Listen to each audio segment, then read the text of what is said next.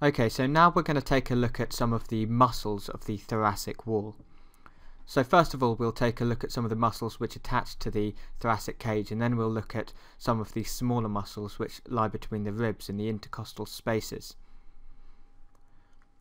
So outside the rib cage we've got three muscles really. We've got the serratus anterior, which you can see laterally and anteriorly here. And then at the back we've got the serratus posterior, and we've got a superior and inferior muscle. So we'll start with the superior muscle. So as you can see here, the serratus posterior superior originates on the spinous processes of the vertebra. So it originates from C7 to T3 on the spinous processes, and it inserts on the upper borders of the second to fifth ribs. So if I just remove the scapula there and just temporarily remove the serratus anterior, you can see the insertion point of this muscle on the ribs.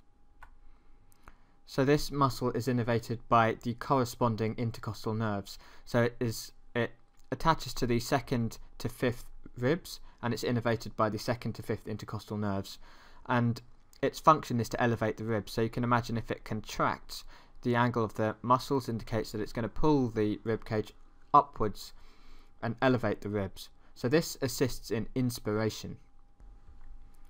So just taking a look a bit lower down at the serratus posterior inferior, and this muscle originates from the spinous processes of T11 to L2, and it inserts on the lower ribs, so ribs 9 to 12, and again it's innervated by corresponding intercostal nerves, so the intercostal nerves which come from T9 to T12, and its function is opposite to the superior serratus posterior. So it depresses the lower ribs, and this helps in forced expiration. So coming back round to the front, you can see the serratus anterior muscle here on either side, and this muscle originates on the upper ribs. So it originates from the first 8 to 9 ribs, and it inserts on the medial border of the scapula, on the costal surface, medially on the scapula. So I've just isolated this muscle on the skeleton here, and you can see the medial border of the scapula here, and the costal surface of the scapula is the anterior surface of the scapula, which lies close to the rib cage. So the serratus anterior originates on the medial side of the scapula on its costal surface. So this muscle is innervated by the long thoracic nerve, and its function is to protract and to stabilize the scapula. So it works to pull the scapula forward around the thorax, and it also keeps the scapula pressed against the thorax. So now we're going to take a look at some of the muscles that lie in the intercostal spaces. So you've got three muscles, three layers of muscles that lie in this intercostal space. So the intercostal spaces are the spaces between the ribs, and the three muscles that you have are the external intercostal, the internal intercostal, and then you've got the innermost intercostal muscle. So that's from superficial to deep. So it's useful to know the orientation of the muscle fibers of these three layers. So the external intercostal muscle has fibers which are oriented inferiorly and medially. So the external oblique fibers run like this, so towards the midline and inferiorly.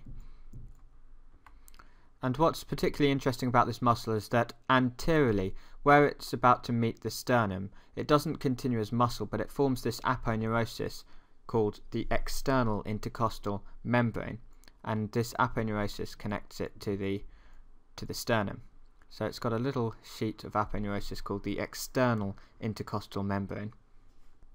So underneath the external intercostal muscle, you've got the internal intercostal muscle, and these fibers are oriented in the opposite direction. So they're oriented in superior direction and medial direction. So they're like this. And this doesn't have the aponeurosis which connects it to the sternum. And deep to the internal intercostal muscle, when you remove the internal intercostal muscle there, you see the innermost intercostal muscle there.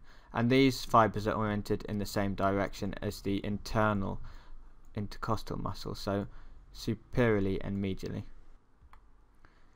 So the way to remember the orientation of these fibres is with a simple mnemonic, which is the same as the mnemonic I used in the anterior abdominal wall muscles tutorial. So hands in pockets and hands on tits.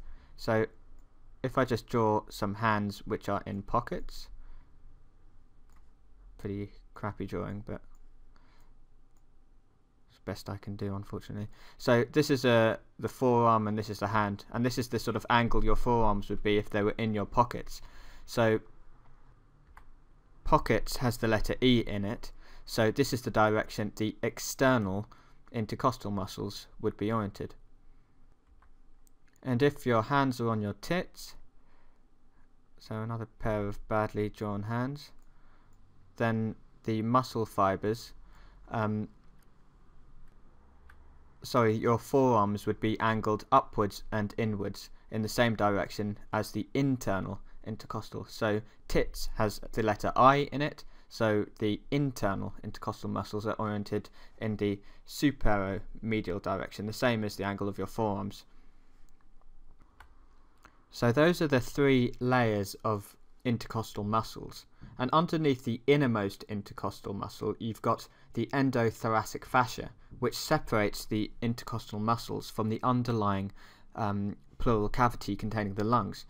So underneath the endothoracic fascia you've got the parietal pleura, then the visceral pleura, and finally you've got the lung.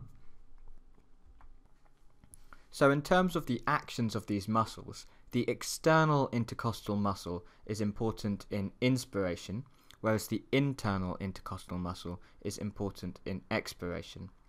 And the innermost intercostal acts with the internal intercostal muscle. So remember, they have the fibres oriented in the same direction, so the muscle actions are similar, so they're active during expiration. And these three muscles are innervated by the associated intercostal nerves, so the intercostal nerves from T1 to T11. So I've removed the muscles from this model, and I want to point out something that's quite important. So between the internal intercostal muscle and the innermost intercostal muscles, you've got a neurovascular bundle. So you've got the intercostal vein, artery and nerve, which lie in the subcostal groove underneath the rib.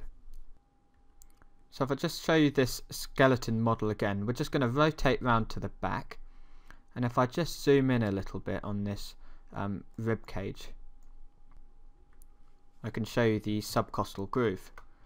So at the inferior margin of the rib you've got this little groove at this sort of level, and you've got this neurovascular bundle which runs in this subcostal groove, the costal groove. So in this groove you've got nerves, arteries and veins. So from superior to inferior you've got the vein at the top, the intercostal vein, then you've got the intercostal artery and the intercostal nerve. So the easy way to remember that is that it spells VAN, V-A-N, from superior to inferior, vein, artery, nerve. So just returning to this model, you can see those structures here. So you've got the vein, artery and nerve, but these are shown a little bit out of place as they are mostly covered by the rib and lie in the costal groove. But sometimes the lowest structure, the nerve, can lie out of the costal groove and be unprotected. So these neurovascular structures lie between the innermost and the internal intercostal muscle. So just to give you a better idea of how the structures are organised from superficial to deep, I'm just going to draw a little diagram on the side. So the first muscle you've got is the external intercostal. Then underneath that you've got the internal intercostal, and then the next muscle down is the innermost intercostal, and between these two muscles you've got the neurovascular structures. So at the top you've got the vein, and then you've got the artery, and then you've got the nerve, and then underneath the innermost intercostal you've got the endothoracic fascia, and then just underneath this you've got the pleura. So you've got the parietal pleura, and then you've got the visceral pleura, and then you've got the lung tissue under that. So just coming back to this model again, we've got 3 more muscles that we need to talk about, and these are quite minor muscles, but I'll just talk about them very quickly. So rotating around to the back, I've dissected away the serratus posterior and the intercostal muscles from the right hand side, and you can see these 12 small muscles here, and these muscles are called the Levatores costarum muscles, and they attach from the transverse processes onto the rib below. So for instance, the 4th thoracic vertebra attaches to the 5th rib, so the transverse process of T4 attaches to the rib 5. So you've got these on either side. So I've just isolated the Levatores costarum muscle on the skeleton, and you can see the 12 small muscles. So these muscles function to assist in elevation of the thoracic rib cage. So the next muscle is this muscle called the Subcostales muscle, and as you can see it attaches from one rib to the next below, or the 2 below. So this muscle lies on the internal surface of the ribs. And the final muscle, which I'm going to talk about, is this one, which also lies internally to the rib cage, and this is called the Transversus thoracis muscle. So this muscle originates inferiorly on the body of the sternum and also on the xiphoid process, and it originates on some parts of these costal cartilages, and it inserts onto the inserts internally on ribs 2 to 6, so on the costal cartilages of ribs 2 to 6, and its function is to pull the ribs down. So those are the muscles which make up the thoracic wall.